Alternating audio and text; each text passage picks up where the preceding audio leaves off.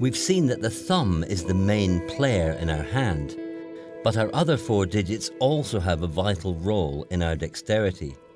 So do they all play an equal part? That's what we're going to look at next in our dissection.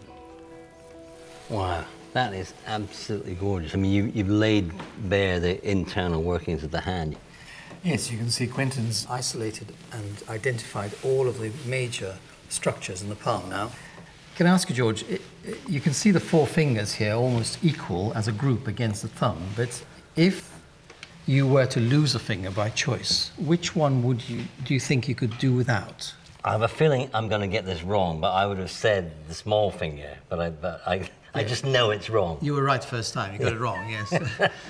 The one, again, it might surprise you even more, that one would lose would be the index. The index finger? Yes, the index finger would be the one you could most do without.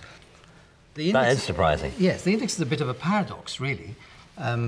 Although it's included in everything we do, you can exclude it from everything you do. You can hold a pen and write in the same handwriting with the index excluded. The little finger, in fact, is much more important than one thinks. It's vital for grip. It can approach the thumb very much more than the other fingers. We've shown a group of muscles that are dedicated to the thumb, and there's an identical group of muscles dedicated to the little finger. They're slimmer and finer, but actually they do exactly the same thing. They even have the same names virtually. And in fact, when the thumb comes across to give you precision grip, the little finger is able to approach it in a way to make its task easier. And the little finger is the most mobile finger after the thumb. Before we can see inside the other fingers, Quentin has to remove the skin. While he does this, Donald's going to show me how our fingers give us unparalleled fine control.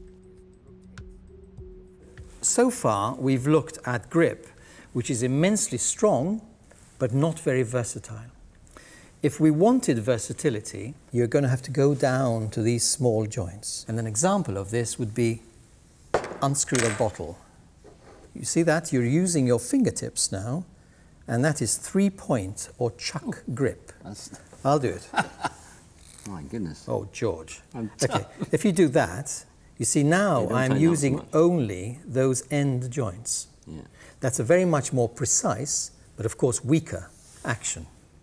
If we want it to be very precise, for instance, to write, then what we must do is eliminate all the big, let's call them clumsy boys, and the clumsy muscles. Precisely. They're powerful, but they're not very precise. And by putting my arm down like that, I've eliminated all action of the big, strong muscles. That's interesting, because if you want to be precise, you've got to isolate the you hand must stabilize. so you can do that. You must stabilize your hand. hand. It's either flat, yes, or artists often have a brace, a stick. That's right. That's which right. they can paint with. I am using, and I need to use, these very precise small muscles and small joints in the hand. When I operate, for example, you will see any surgeon operating with any precision, he will often immobilize his entire forearm right down to the tip of the little finger in order to be precise with his instruments. All these types of grip I've given you, to some extent that's an artificial division. Every task requires the right amount of force